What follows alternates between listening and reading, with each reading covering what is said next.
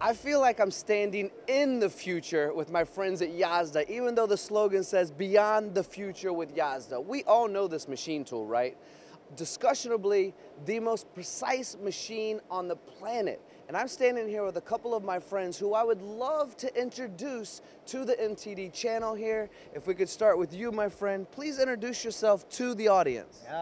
I'm Kenji Kagawa, Director of Sales Department in YASDA headquarters. Today we will show you our latest machine and technology exhibit in Tokyo JIMTOF with Tony. Yes, thank you so much. And to that point, we're going to show you a new technology today that is only just being released. But stay tuned for that in just a second. If we could please have a second introduction. Hi everyone, I'm Kuro from YASDA America. I'm glad to see you, our latest technology to you. All right, now we're standing in front of this new YBM VI50 from YASDA. This is a larger model of what exists right now. Let's talk about this technology and how it can help the customers watching right now. This is a new our machine, 5-axis vertical machine named the VI40. We have a target for the market for the big die-cast die-and mold, the aerospace and semiconductor parts, like Tony said. You can see this sample. This is a sample from the die-cast die mold. For the electrical vehicle market, customers start to make the aluminum bigger parts for the less the weight of the vehicles. Then, in order to make these figures, customers have to use the longer tools, longer lengths of the tools for the 3-axis machine. But if customer use the 5-axis machine, customer can save the length of the tools. It makes sense to me for many, many reasons. The first thing that pops into my head when we're able to reduce the overall tool length is the rigidity and depth of cut that we can take, especially in a softer material like aluminum, because we want those lighter parts, right? So by reducing that overall length, that's quite brilliant by your size, by your team. So one thing you mentioned to me is that when you enhance the size of something, sometimes we lose the overall precision and tolerances. Would you mind talking about what technology went into this? Because you've redeveloped the way it works as it continues to grow and grow, right? Correct. Normally, if we make a bigger size machines, accuracy of the machine getting worse. But in order to keep the same accuracy with the smaller machine, we changed all of the design of these machines, and we add new technologies for keeping the same accuracy.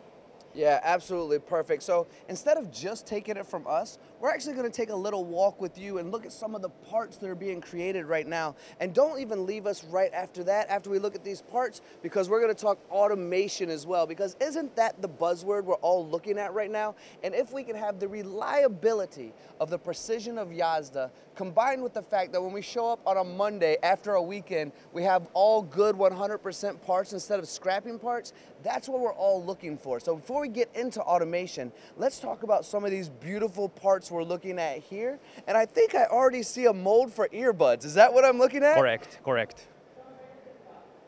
This is a sample die-and mold from our Asian customers. They make this die-and mold by our linear guide machines by 5-axis milling. They finish this die mold only the milling, no hand polish process. So if American customer start to use our machines, they can save the process and time of the hand polishing. And regarding these machines, we have the flexible technology interface and experience for other automation system builders also. Like this, you can see the LOR robots, and we add one 3-axis machine and one 5-axis machines. So that is pretty clever, actually. So if operator set the material to this robot, customer can select the 5-axis milling and the 3-axis milling depend on the customers, because every customer has a different requirement for the automation solutions depend on their workpiece or environment. So YASDA and our exclusive distributor method can provide the perfect automation solution depend on the customer's workpiece and environment.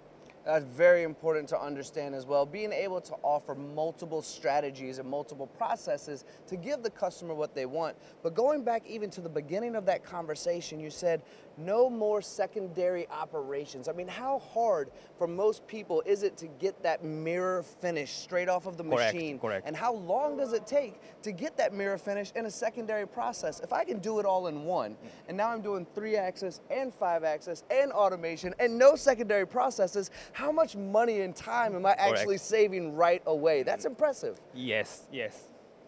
Then regarding these samples, this is a die and mold for the FCV, fuel cell vehicles. We kept the machine over 150 hours for the making this die and mold. We could achieve the figure accuracy within the 4 micrometers. The error of the depth, z-axis, are only within 2 micrometers. Every time we talk about microns, I'm not sure for those people who are, I mean, some of us do, don't get me wrong, but there's a piece of the audience out there right now that doesn't truly fathom what a micron is. And I'm talking about you change the temperature of this room by 1 or 2 degrees and you're changing a micron by 1 or 2 microns. That's how precise you have to be when creating products like this. Correct, yeah.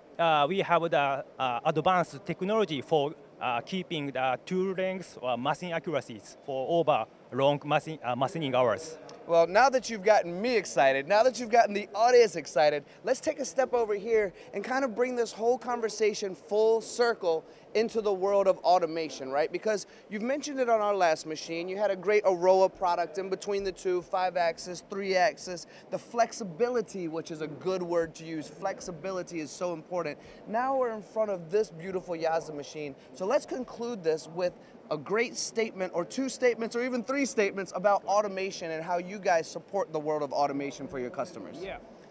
As I said, as Tony said, the customer has a different automation solution depending on their workpiece and environment. For example, this PX30i, this machine has a 33 part pool, 300 to 23 tool changers, and a software that can control this machine easily, just touching a touch panel, a few commands.